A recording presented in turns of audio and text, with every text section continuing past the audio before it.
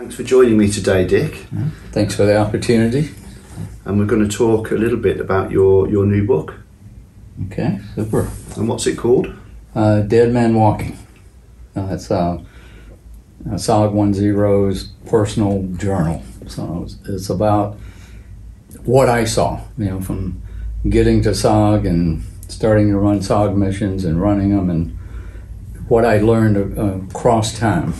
So, I tried to learn more every time I went out and doing after-action reviews, with the team, doing post-mission training, getting us ready for the next one. So tried to make it a learning experience, and I think you can see that as you go through the book. Changed the equipment I carried, how I carried it, how the team carried it, different things based on what I was learning, from the missions.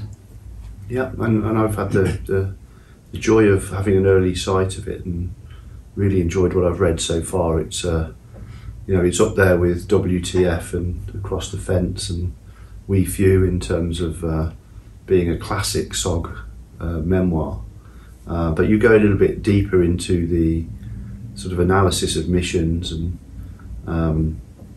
I think people will find it's quite a unique and interesting take on the SOG experience. In the book, you write in there in the combat, and I mean that comes out right from page 1, and I think people of with a certain interest in military history and in war stories, are going to enjoy it. And for our audience, I guess today, if we focus a little on the weapons, because we're going to do a number of these recordings. So let's start with you, and you're at CCN in SOG in Vietnam, and you're assembling your personal weapons for battle. So can you tell me a little bit how that came about? Did you get advice from other team members, from other 10s, from the armourer? Where did you get your... Yeah, when I originally went to FOB1 at Phubai, and that's where I was put on RT Alabama as the 1-1, and the 10 there said, go to S4, draw the equipment, here are the things I want you to get. And so he had designated me to carry a Car 15. So I went over, and that's what they issued me, SOG knife, different things like that. So set up the equipment the way their team SOP was, and started learning from there. But Car 15 became my personal weapon that I used the majority of the time. There were some missions later on where I carried an AK-47. I actually carried an M60 machine gun one time and learned quickly that was not a good idea for me to carry for various reasons. But I went back to the Car 15, and then sometimes I would carry a sawed-off M79. There were a couple different pistols that I carried, but most of the time the pistol was the 22 caliber with integrated silencer on it. Mm-hmm. Did you get issued a high power? With the one with the silencer? Oh, you're talking about the 9mm? No. Yeah. I took one off of NVA that I shot one time, and I carried that out on a mission or two, but I decided that should be more of a war trophy, so I didn't want to lose it. Mm-hmm. Anything you had with you on a mission, you're subject to lose. So. And is it right that one time did you carry a suppressed den, or did you train with one? Or something? We did some training. Lynn Black and I did some work on ambushes, and we ran some ambushes inside Vietnam to test out some different weapon systems and different tactics, and there were a couple of times on those that we used Sten guns. It sounded like a sewing machine. You could just hear the bolt going back and forth. The thing was so suppressed, and that was pretty cool. And so, and you were doing ambushes on what, VC in Vietnam? Right. Yeah. Okay. And that was just your practice mission? Yeah, it was just to practice, and how do we set up, and can we take them out in a silenced mode? Just using silenced weapons. So nobody else heard what we were doing, and then we said, well, if we can do it with a 9mm, can we do it with a 22? So we set up an ambush, and we just used the 22s, and you just have to shoot them more times, but you can do that, and that worked out. And we were testing different techniques, and then we would share those, with other operators. Here's what we've been doing, what we learned. So, you mentioned the suppressed, like the high standard, or is that what it was, the 2.2? And how did you use that? I just used it at a couple occasions where, my magazine was empty and the guys are coming over the rock, so I pulled the pistol out and used the pistol to shoot them. Used it in prisoner snatches to try to, shoot a potential prisoner in the leg. And what we found was that if I shoot you in the thigh with a 22, it stings, it hurts enough to cause you to, let your weapon down and grab your leg. Well, when you do that, now I've got a chance to, go in and pop you, take you down, give you the surret, and see if I can get out with you. So we do it like that. I took out dogs that were tracking us. On a few occasions, I took out trackers who were tracking us. I just dropped back from the team, and as the trackers would come up, they were not expecting me to be there, and you get a headshot. You usually put them right down the first time. If it hit the body, it might take 3 or 4 times, but then you could go up and check and make sure they were terminated. So, and see what kind of documents or whatever they had on them. Right, and I think from your book, it's evident that not many of your attempted prisoner snatches worked out. Is that right? Yeah, I think I've tried to share that I got a lot of prisoners. They just tended to be dead, so they don't count as prisoners. We interrogated them to the degree that we could, get documents off of them. But one problem that we were running into was their comrades really didn't want them to be prisoners. So they were, just fierce in terms of attacking and trying to kill their own people to make sure you didn't take them out. Plus the people, the prisoners, had been told all these tales about what we were going to do with them, torture them and all that. They would kill themselves to keep from going with us. And, in one occasion we had a prisoner actually dove out of a helicopter, blindfolded, handcuffed, 2,600 feet head first. So I guess you changed the SOP at that point to make sure he's tethered to one of the dealings. He was supposed to have been tethered, but somehow he got loose from that. And it's interesting that he couldn't see anything. He knew he was in a helicopter. He could feel the wind, so he knew where the openings were. And once he got loose, he dove out. That takes some courage. Yeah. So. But, we did grab a lot of people. We just didn't always get them back alive. And the one guy that we did get back alive was wounded, by his people. And he died on the operating table when we got back to the hospital. And did you get your R&R for that or not? Because no intelligence value. They wanted him alive, and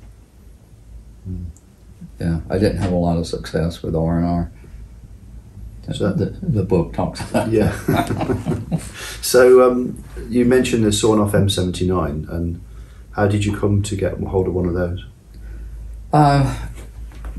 When I was on RT Michigan as a 1-0 at FOP4, Bargewell had one that he played with, and I liked it, and I thought, well, sometimes I might want to have one of those, a little extra firepower for the mission that we're going on. So, I mean, a lot of people had them, so it was easy to get them. And one thing was when I left, Vietnam, and when I was leaving SOG, I had all kinds of weapons, so I just gave them out to my buddies. If anybody wanted, you want an AK? Okay, here's an AK. You want a sawed-off M79? Here, take this one. So people tended to give their weapons to, other operators, other friends that they had there. So. Mm-hmm. And how did you? When did you choose to pull that sucker out and use it? If they were assaulting us, and you needed more area type weapons to slow them down, I always had at least one person as an M79 guy on the team, sometimes two, but if I had the sawed-off one, that gave us more, particularly if I was with a small team. Most of the time I would take 6 or 7 people, as the whole team. So if I could have that sawed-off one that I was carrying kind of tucked out of the way, that gave us a second one if we needed it. Mm-hmm. So just kind of depended on the mission and how hot the area was and how much contact we were expecting to have. I've heard some SOG guys talk about how they would preload the sawn-off with a buckshot round and then switch to HE afterwards. Yeah, I like the HE for me for what I was doing. Mm-hmm. I mean, buckshot's nice, but it's kind of short range. If they're up really close to you, then it's more like a pistol. If you're shooting the HE round, you got to go a lot further to give it time to arm before it hits. Or if the guy's close, then you hit him with it. It can actually penetrate and not go off. But if you got a 40 round slug in your stomach, that slows you down a little bit. It'll knock you down if it hits you. Mm-hmm. Even if it doesn't explode. So. Right, so you've got the firepower from the M79s, you've got your smaller caliber, like your suppressed pistols for your prisoners. What's your sort of main fighting weapon? I guess that's your Car-15. Yeah, Car-15, and I tended to, even though I was a 1-0, I tended to shoot a lot. It just kind of irritated me sometimes when they would start shooting at me, so I'd shoot back. I still had to kind of orchestrate what was going on, but I also shot a lot. And I don't know of anyone else that carried 50 magazines, but with the 20 round magazines, I carried 50. And I shot a lot, but I didn't always use them all. But I might, you're running out, I might toss you 3 or 4 magazines. I might toss one of the other guys some magazines, so I could share those extra ones that I had, if other guys were running out. But I like the Car-15, and depending on the vegetation and the distance and the condition of the NVA I was engaging, I would change the shot pattern, going from, semi to double taps to 3 round bursts, occasionally fully automatic, put the whole magazine out there. But I kind of adjusted it. If it appeared that the NVA were on drugs and hyped up on drugs, 3 round burst was more effective than 3 single shots. And part of the reason for that is if you think about shooting one of them in the chest, it's kind of like taking a baseball bat and taking a full swing at the person and hitting him as hard as you can in the chest from the impact of the bullet.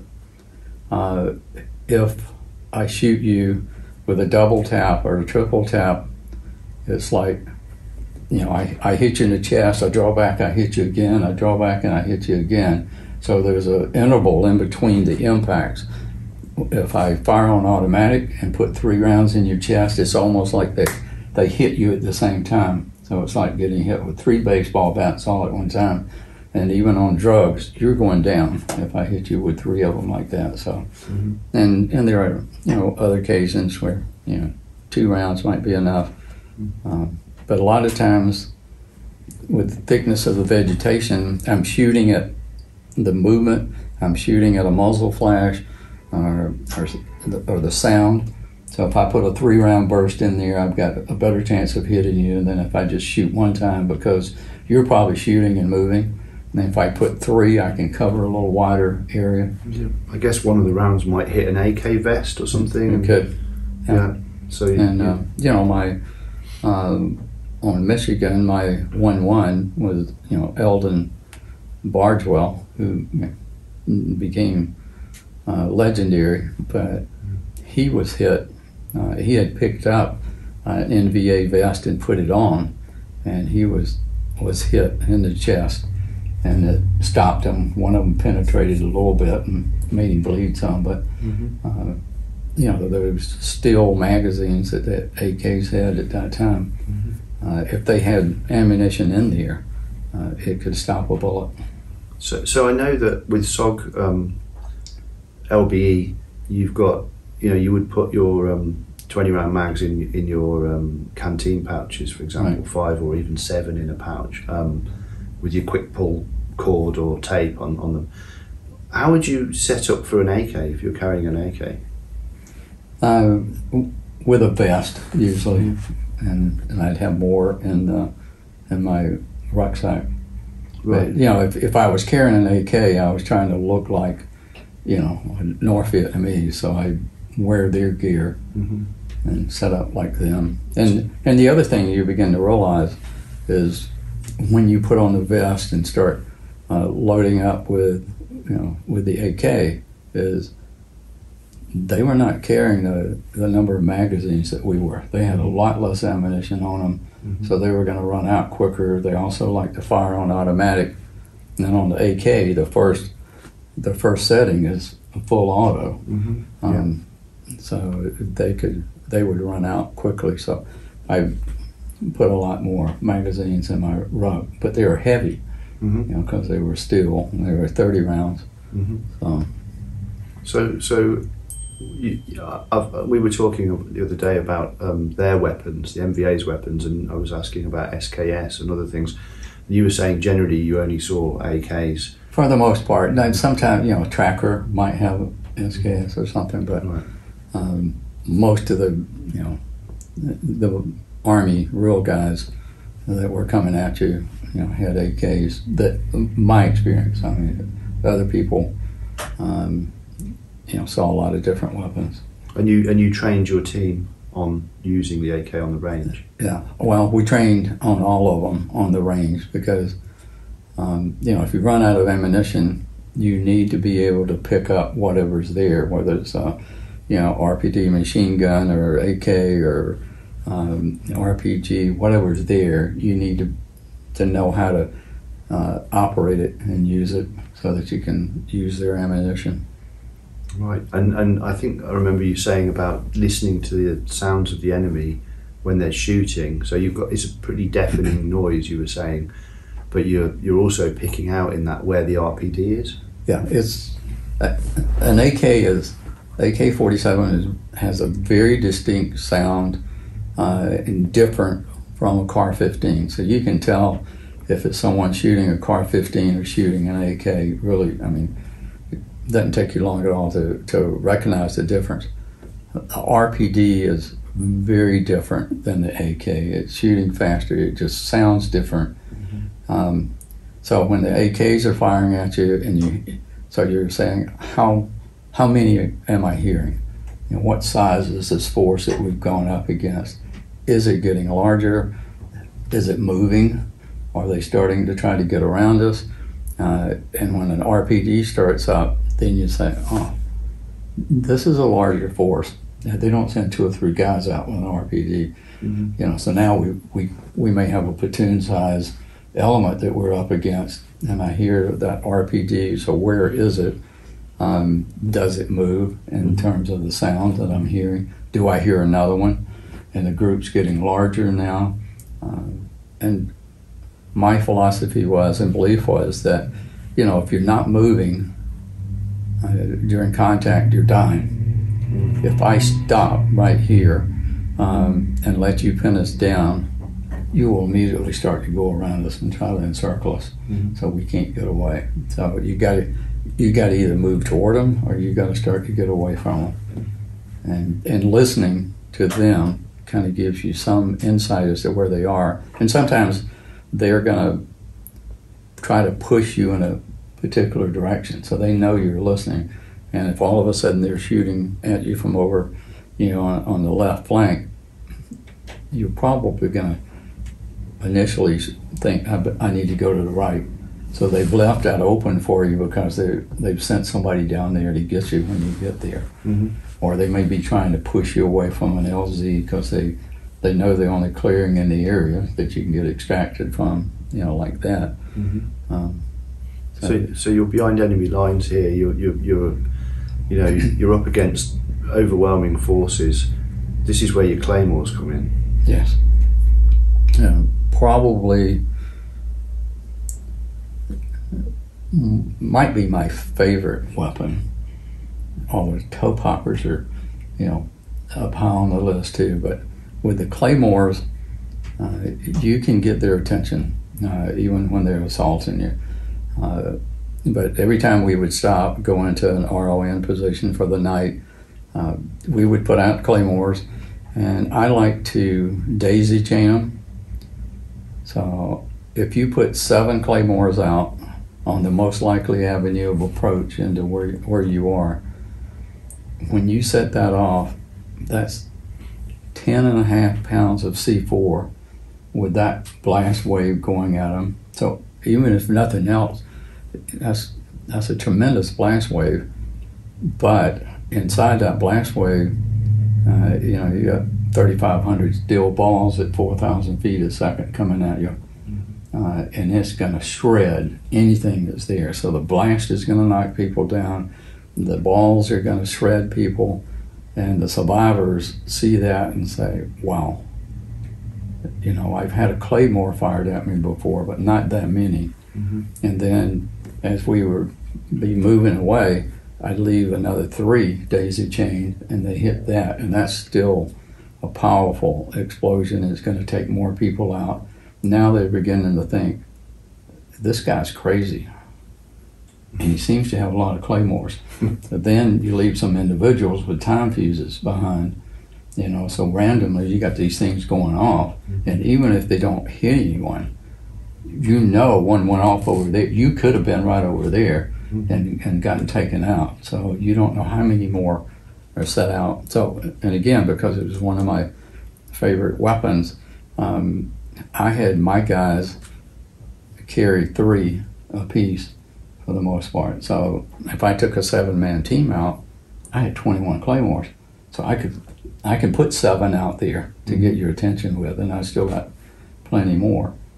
And then I combined those with frag grenades. Most team members carried 5 frags. I had my guys carry 10. It was kind of a shock to their system, when I would come in and take over and say, we're going to carry more claymores, we're going to carry more frag grenades, you guys are going to carry more magazines. But the firepower that gave us, was tremendous. And I guess that's partly you coming in as a trained ranger officer compared to some guys arriving at the CCN who are more green. Yeah, I learned a lot from the Rangers, from the Ranger training, that just fit right into what SOG teams are doing. The planning, the execution, positioning of equipment, how you wore it, all that stuff. And then getting in, I guess, what about Willie Pete? Did you use that for breaking contact or mainly for marking for air support? Mostly breaking contact. But I like to put one of those in front of a claymore too. Then you've got the steel balls coming, but you also have the white phosphorus coming at you and creating that dense smoke, which would kill you. It just eat your lungs up if you inhaled it. Mm-hmm. So it gave you some concealment to help move away, as well as taking out a lot of the bad guys. I can't think of many soldiers in the world that would want to come up against a team like yours. What does it tell you about the courage of the North Vietnamese Army? Well, at the time, in that time period, North Vietnamese Army was probably like the number 4 army in the world in terms of their abilities to come at you. These were not farmers, they were not Viet Cong, these were the hardcore trained North Vietnamese soldiers, and they were part of the group, the 50,000 or so that was sent to try to get us anyway, SOG hunters. And they got all kind of recognition and rewards and things if they were to kill one of us. And they were motivated to come get us. They were very highly trained. So, yeah. You mentioned the toe poppers. So how would you use those? I had spent a lot of time, when I was growing up, tracking animals, following people through wooded areas and places. One of my goals was to be able to track an ant through a cornfield. I never quite reached that skill level, but I was working on it. So one of the things it gave me was, if I'm tracking an animal or tracking a person, their behaviors that they exhibit that are an advantage to me if I want to take them out. If you come to a log, almost without exception, everyone will just step over to the other side of the log and keep going. A little log, whatever. I know that's where you're going to step. You're following our trail because you're trying to track us. I know when you get to that log, you're going to step on the other side of it. So if I put 1 or 2 toe poppers on the other side, one of them's going to get you. And it's going to shatter everything up to about your knee level, probably take your foot off if you step on it right. And there's no hospital, emergency room, and anything for you to go to. You're going to bleed to death. So, I'm going to take you out. I got really good at doing that. So if I thought you were tracking us, and I was willing to let you know we were really there, I'd put the toe popper out to take your tracker out. When we would move into an RON, I would have toe poppers out on the trail so that you couldn't slip up on us. Mm-hmm. Somebody would step on it, and I found most of the time, when the tracker stepped on the toe popper, there was this automatic assumption that we were out in front of them, and they would all start shooting that way. And we would actually be off to the side and behind them a little bit. Mm-hmm. So that gave us, that little temporary period of time to decide if we were going to, stay and engage them with aerial weapons when they come, or, what we were going to do. Right, so you're using the psychology all the time in the way you're deploying your arsenal. Yeah, I began to learn, fairly quickly that North Vietnamese were not animals; they were humans, and humans behave in certain ways. And as I watched them, I could see their behaviors, how they reacted to us when we made contact, how they reacted to the air support and different things like that. So I tried to learn more and more, and then use that psychology against them, or to help us be more effective, and trained our guys that way. I just called it the human reaction to combat at the time, and said, here are things that people do, mm-hmm. whether it's us or the NVA. These are things people do when they start getting shot at or get scared. So let's use that to our advantage. So I think the one weapon we haven't touched on is bladed weapons. So what did you carry? How did you use it? I tried several different ones. I tried the SOG knife, and you know, it was nice. It was easy to maneuver. If you wanted to stick somebody with it, you could. But I ended up going with the K-bar. The K-bar was longer. It gave me a longer reach to go after something. And when you put a K-bar blade into somebody, you know, they know it. There's no doubt in their mind they've been stabbed. And depending on which way you take it out, you can do some significant damage. If you put it into the neck, I mean, you're going to get the jugular and the carotid, and you know it's over. And you know, a few seconds they're starting to pass out.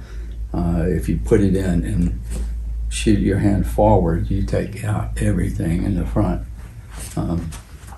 So I like that, but the K-bar also had a big enough blade and heavy enough that if you needed to chop down some little poles or some bamboo, you could do that. So.